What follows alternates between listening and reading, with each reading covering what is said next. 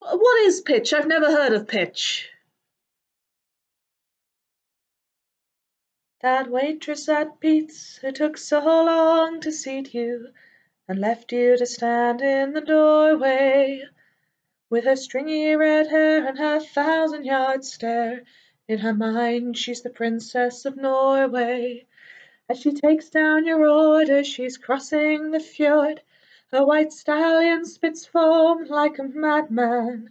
Many Vikings have died trying to take her as bride, but her heart is reserved for a bad man. Rich fantasy lives. Somehow she survives in a world she contrives.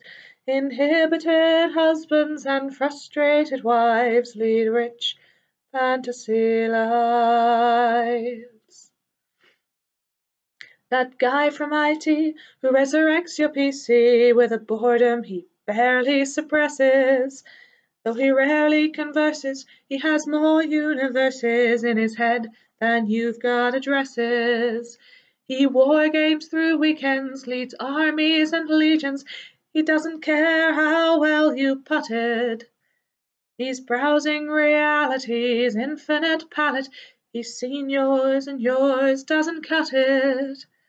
Rich fantasy lives. He quietly thrives in a world he contrives. Techno-drone insects in cubicle hives lead rich fantasy lives.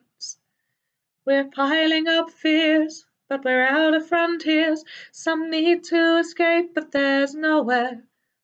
Can't go to the moon, at least anytime soon, but an inner space trip costs you no fare. So don't be unkind to a wandering mind, just say it again if we missed it. Some whispering poem was calling us home to a place we know never existed. Rich fantasy lives, our peace-bonded knives and our hyperspace drives. Until something better than this world arrives, we'll lead rich fantasy lives. Rich fantasy lives, our quests and our tribes and our Babylon 5s. Until that steam engine to Hogwarts arrives, we'll lead rich fantasy lives.